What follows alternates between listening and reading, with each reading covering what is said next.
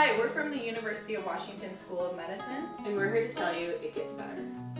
I'm Jennifer Jones Vanderleest, and I'm a family practice doctor, professor, an activist, a dyke, a mama, a partner.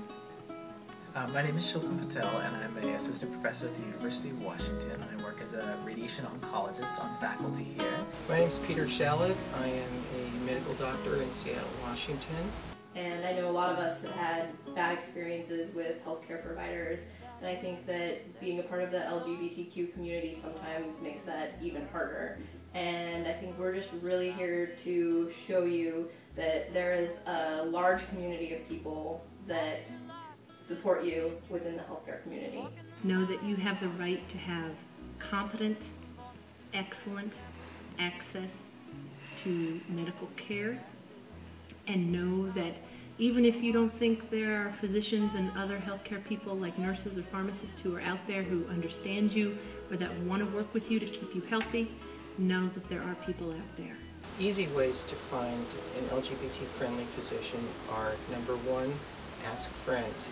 Another way is the Gay and Lesbian Medical Association. A lot of big cities also have LGBT business associations, and I get referrals from them as well. So those are just three ways that you can find an LGBT-friendly healthcare provider. It kind of became clear to me after a while that when I was working with LGBT folk, the reason why I was working with LGBT folk is because they weren't coming out to their doctor. They were afraid to, or their doctor just wasn't very accepting and open, or they had a previous bad experience in the healthcare system. And so it became clear to me that I could help my community even better if I became a doctor, so I went for it. I can remember feeling pretty scared and anxious to start medical school because I had a girlfriend at the time. I assumed that my classmates would be this very traditional and conservative group of people. I thought I would probably be the only queer person in the class.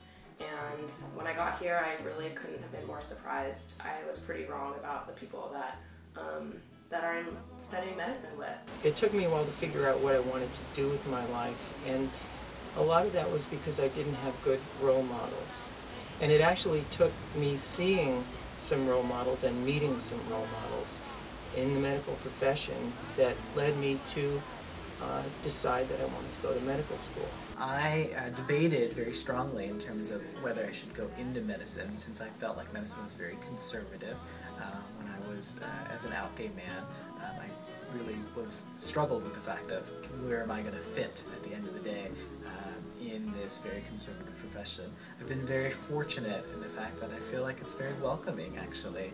My staff and my colleagues, as well as my patients, have responded phenomenally well to letting me be who I am. I think the message I really want to communicate is high school can be really challenging, and if you're struggling in high school right now, socially or academically, it doesn't really necessarily mean that you're condemned to failure. I actually was kicked out of high school and had to go back and graduate, and then went on to attend community college, and now I'm a medical student, so there's hope for you if you just don't quite fit in high school.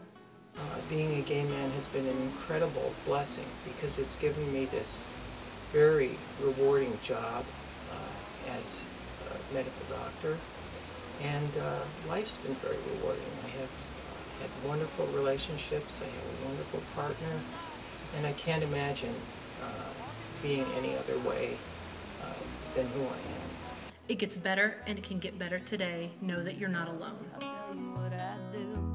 I take my wings with a heart that's